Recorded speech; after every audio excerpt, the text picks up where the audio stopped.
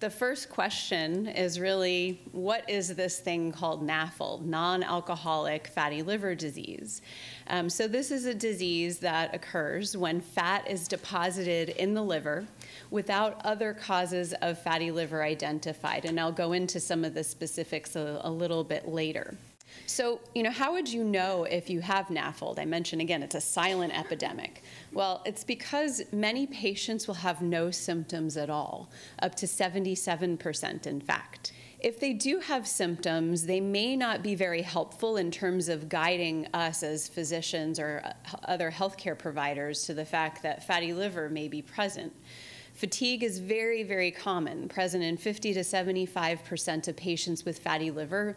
But the problem is that fatigue is a common feature of many different diseases. So if someone says they're fatigued, that unfortunately doesn't help me because there's a huge long list of things that can cause fatigue, and fatty liver is one of them. The other reason why fatigue is an important feature of fatty liver is that sleep apnea is very common in our patients with fatty liver as well, and that can certainly contribute to daytime fatigue. If symptoms are present, right-sided abdominal pain may be present, and that's because that's where your liver is. And we think that the reason why patients will have pain in the setting of fatty liver is that as the fat deposits, it can actually stretch out the lining or the capsule of the liver. And that's really where the nerves are in the liver. They're not on the inside. They're really on the outside, sensing problems with the external parts of the liver. But what I always tell my patients is that just because you have pain and you have an established diagnosis of fatty liver, that does not necessarily mean that your liver disease is getting worse. It doesn't mean that because you have pain that your liver is sicker than someone who doesn't have pain. Pain is something I think we really still don't understand very well. But for whatever reason, some patients with fatty liver will have the pain in part related to the stretch of the capsule of the liver.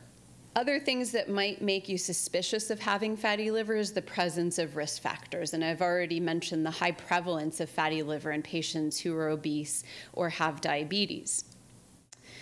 Lab testing may also clue you or your healthcare providers into the fact that fatty liver may be present, with the liver enzymes, specifically ALT and AST, being elevated. And usually, ALT will be higher than the AST.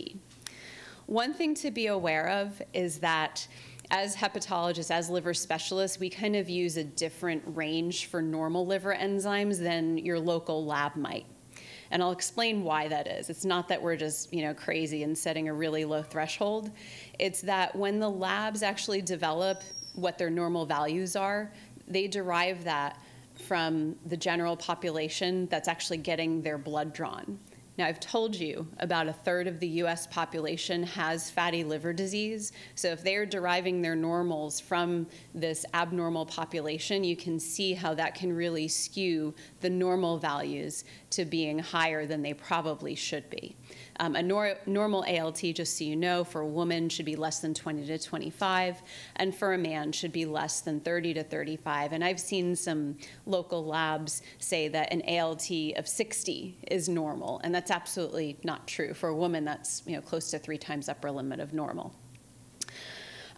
So other things that can clue you into the presence of fatty liver is the appearance of fat on ultrasound, MRI, or CT scan. And this is also how a lot of patients will come to our attention, that they complain, I have pain on my right side. Appropriately, their primary care doctor will get an imaging study, and then they see, oh, the liver looks like it has fat in it, and that's what usually initiates a referral over to my clinic. So you would think because fatty liver is so common, I haven't told you about the consequences yet, but just thinking that there are populations that are likely to have fatty liver, should we screen? If you look at the guidelines from the US, which is the American Association for the Study of Liver Disease, ASLD, they don't recommend screening. The recommendations are a little bit vague in that they suggest a high level of suspicion in high-risk patients. But they kind of stop short of saying that we should be screening these patients. And part of this is related to cost.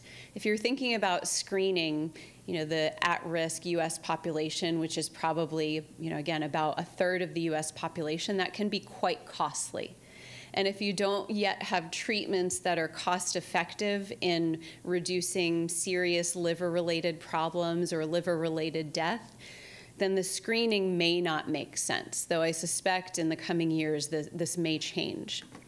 The European guidelines, this is European Association for the Study of the Liver, they're a little bit more prescriptive. They say you should screen all patients with obesity or metabolic syndrome by checking liver enzymes and ultrasound.